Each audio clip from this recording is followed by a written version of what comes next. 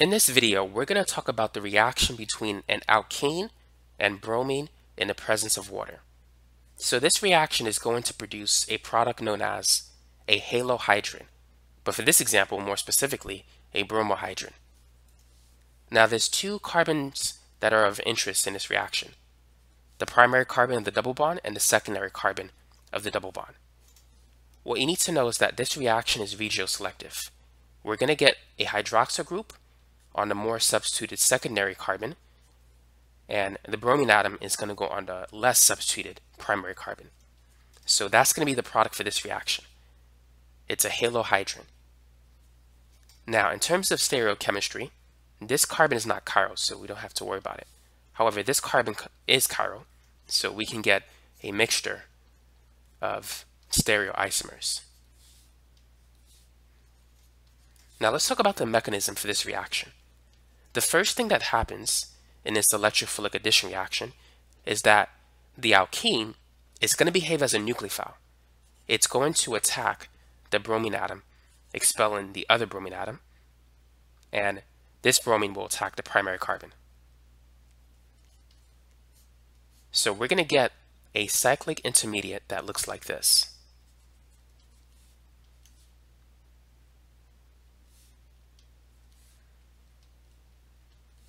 The bromine atom at this point has a positive formal charge.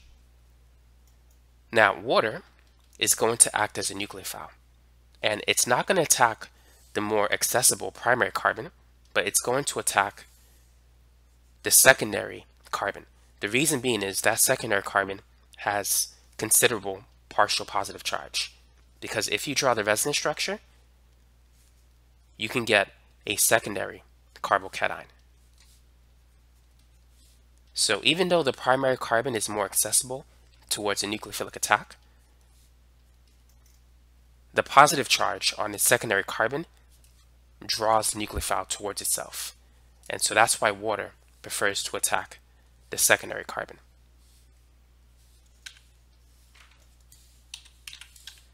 So when this happens, we're going to, let's change this. We're going to get this intermediate for now.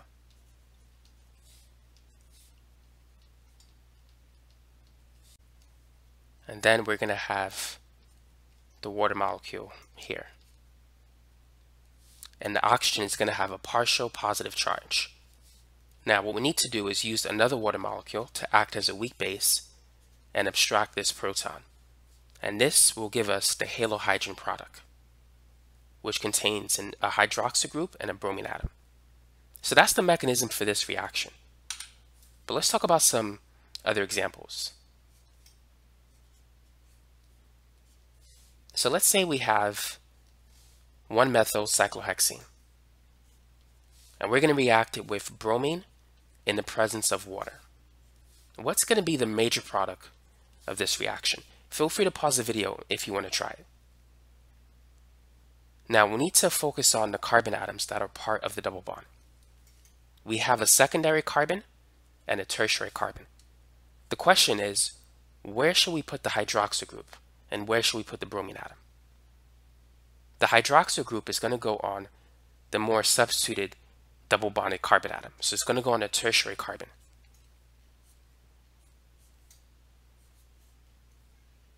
The bromine is going to go on the secondary carbon. Now, for this particular molecule, stereochemistry is important. This reaction proceeds with anti-addition. That means that the OH and the bromine atom are on opposite sides. So if you place the OH group on the front, the bromine atom will be in the back.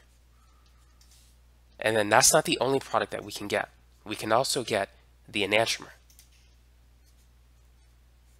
where the OH group is placed in the back and the bromine group is placed in the front. So as you can see, we get a mixture of products for this particular reaction. So that's basically it for this video. Now you know how to draw the products of the reaction with an alkene and bromine in water. You also know the stereochemistry behind this reaction, and you're also familiar with the mechanism that can lead you to draw the correct product. So that's it for this video. Hopefully you found it to be educational, and thanks for watching.